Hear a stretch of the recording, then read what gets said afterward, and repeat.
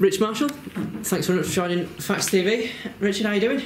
I'm very well, yeah. I'm looking forward to you interviewing me. You've been a bit scarce, haven't you, over the last few weeks, so I'm glad that you've made it. The start of the rugby league season is obviously tonight. We were recording this on Thursday, the start of the championship season. Just a few days' time. Are you looking forward to getting back into the swing of things? Yeah, it's an exciting time for everybody. We, as a club, we've had a really good off-season.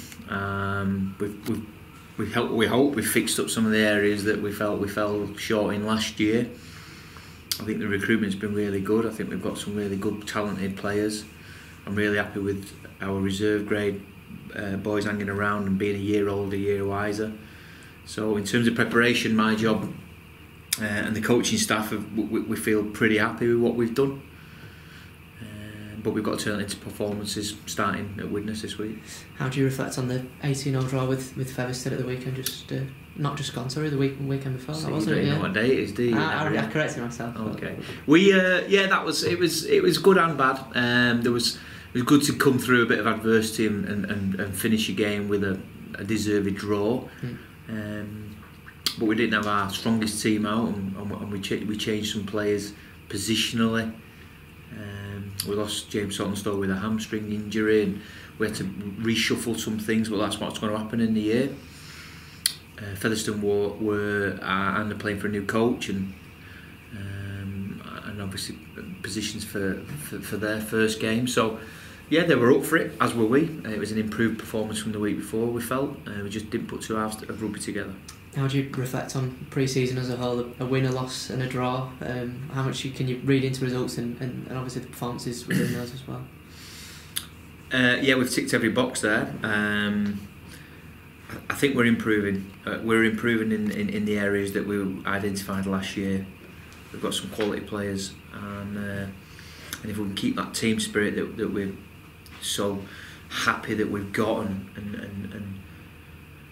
and our team first mentality where no one's bigger than the team, will go a long way. It's a tough competition though. We did the season launch last week over at York, and I think we were wrote off. I think we've been wrote off again, written off in the people that I was speaking to. And if you look at the bookies odds and obviously Bradford and York are championing their squads and what they're going to do, and that's great. And obviously the Toronto and Toulouse with pots of money. It's an interesting competition. It'll be good. We're just again not rebuilding. We're getting stronger and we're growing, and we're looking forward to this year in the championship. I think we sort of said the same thing. Well, I sort of said the same thing this time last season in terms of this being an even tougher championship season, and obviously with York and Bradford getting promotion and looking very strong during the off season. Would you think that's going to be the same again, even tougher than last year? Yeah, and I think the first 3 weeks you'll see that 3-4 weeks of the season.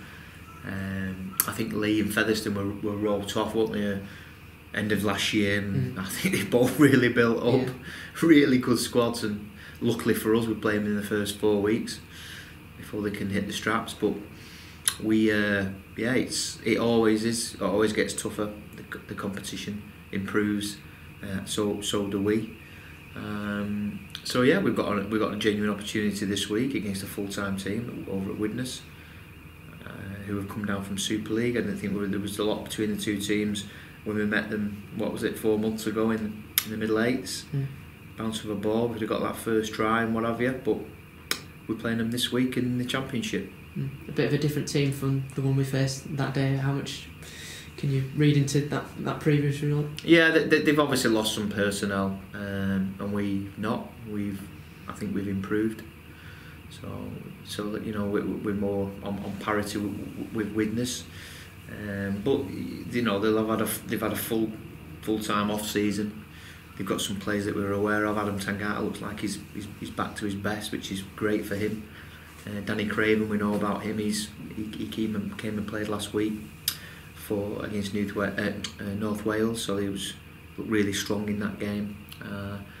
So it'll be a good, interesting test for us. The weather and the conditions may play a part. Obviously, you're looking outside at the Shea at the moment, and that's covered in frost. I think it's -3 at the minute. we've got to put a practice session together tonight. I don't think we're going to be able to do what we normally do. I think it's, but it's not health and safety. It's just, it's not. I don't think we can get out and do what we normally do on a Thursday evening. So, but that's what happens this time of year. Yeah. Do you think there's any added pressure on Widnes considering this first match back in the Championship and given some of the players that were brought in over the off season? Yeah, I do. Yeah, I think they'll be the favourites. They're at home, full-time team, well coached. Kieran's done a great job over the off season. I know there, and they'll be the favourites to beat Halifax on Sunday. We just got to turn up with the right attitude. Our attitude's been okay in the friendlies, but we've not had our strongest team out. We still won't. I know Widnes have got some injuries that they've stated. So have we. Yeah. Shane Grady and Ben Johnson, Reece Chapman-Smith, players like that won't be playing. We're checking on James Saltonstall with his hamstring and people like that. So we're not as strong as we'd like, but we'll have a good go this week. I was just going to come on to the injuries. So obviously start with Halifax, Scott Morell and Ben Johnston. Yeah, we're all, Scott. Fingers crossed, will be okay. He's come through okay a couple of weeks now training. Ben Johnston's had the wires out of his thumb, which is great. Last week, I'm right in thinking he had that done. End of the season. Yeah, it's a 3-month injury. So, but he's had them taken out now. So he's probably about 4 weeks away. And his partner's just they've just had a baby, so he'll have a couple of days off, and then we'll get back in. We'll get him rehabbed. And Chester Butler had a knock on his toe. James Saltonstall with his hamstring. Harry Kidd got a concussion, but again he should be okay. So Reece Chapman-Smith knee, but he's doing a full week. Have I missed anybody out there? Shane Grady. Yeah, Shane's knees improving. He may be fit for League, right? But he won't be fit for this week. Was Connor Davis? Was he? Oh, Connor, did his ankle. Connor rolled his ankle against Hunslet. Got a twist of the ankle, and so he's not available either. Bit of a shame. Obviously, you've improved the squad size though this year, and obviously we've got the reserve grade, so plenty of competition for places and plenty of people to make up for those there is we've got, that's why we do it. We've got competition, we've got quality players in beneath the first team. One of the things that in pre-season that I've been really impressed with is we have 13 on 13, and if you say you're starting 13s playing against everybody else, well, everybody else has been better than the starting 13. They've been breaking them down. They've been breaking that starting 13 down with plays and combinations, which is really good. It means we've got our next tier of players is developing really well. So you're not just going against, and you're getting challenged in training. They're challenging each other. I was being a bit facetious when it's really good. It's not. You want your starting 13 to be a lot better.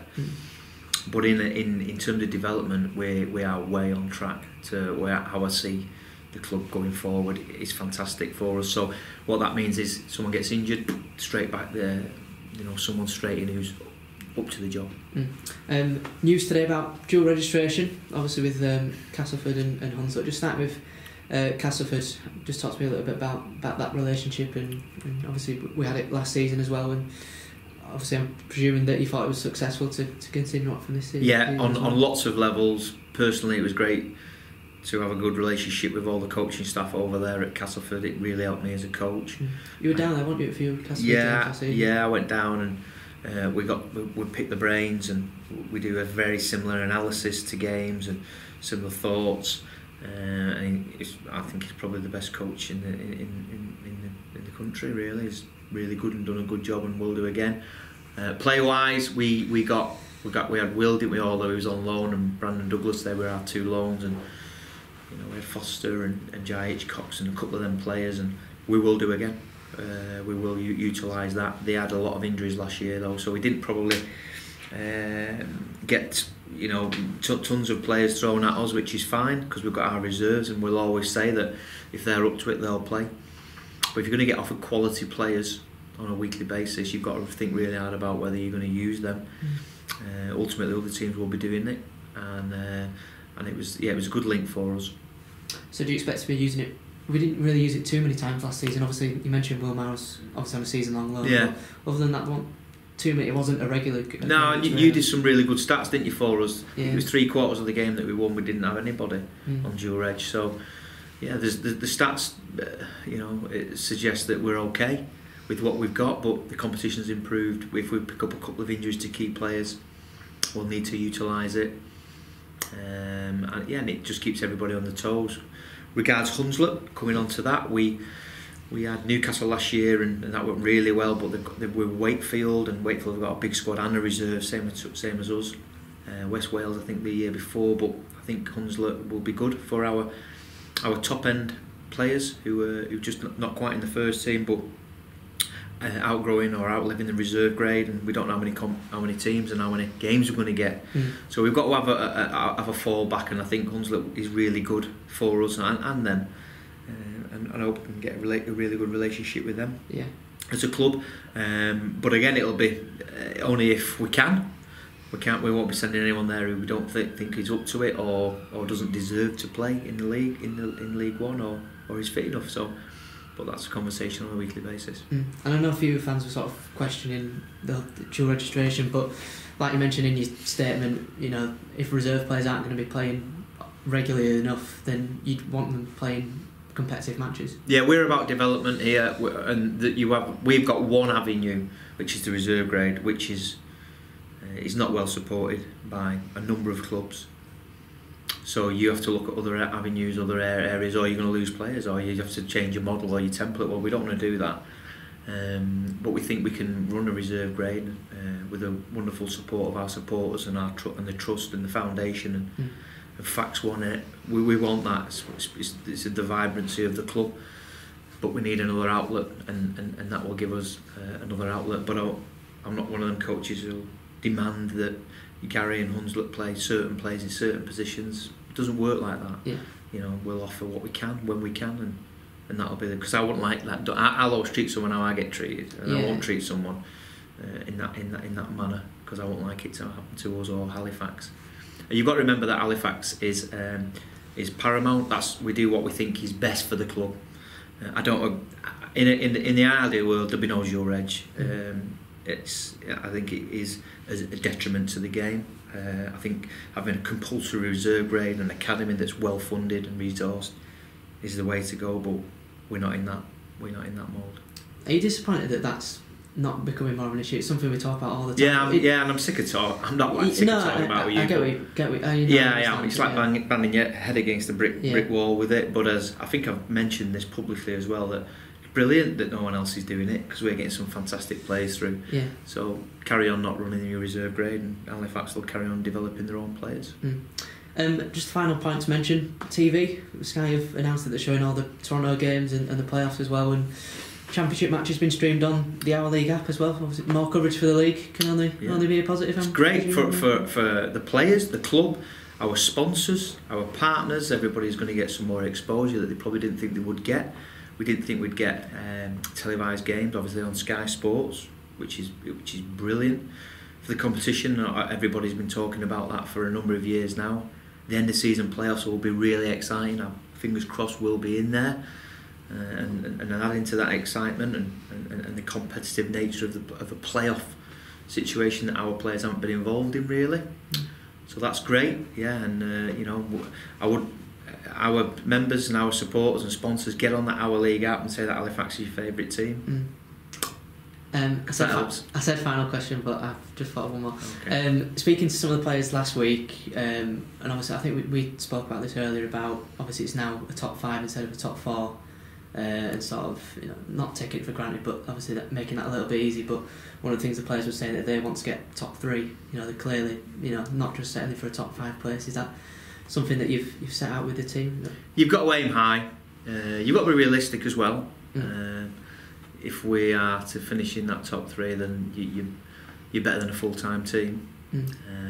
We don't want to be known as the best part-time team. We want to be better than that. Our model, our training model, we're not too far off full-time here. We train at a good intensity for the players for a long time. I think they left at 9 o'clock on Tuesday, and they'll be leaving at 9 o'clock tonight, providing we can get some stuff done. We work hard, but it's it would be difficult. It will be difficult to get in the top three, and it's all right saying I want to do this, I want to do that. You've got to put the work in. You've got to earn the right. And really, at the end of the day, you finish where you deserve. If we do everything that we said we were going to do, you know, and I would prepare the team to the best of my ability, then I don't think we'll be too far off. Fingers crossed. Best luck on Sunday, Richard, and we'll speak to you soon. Cheers.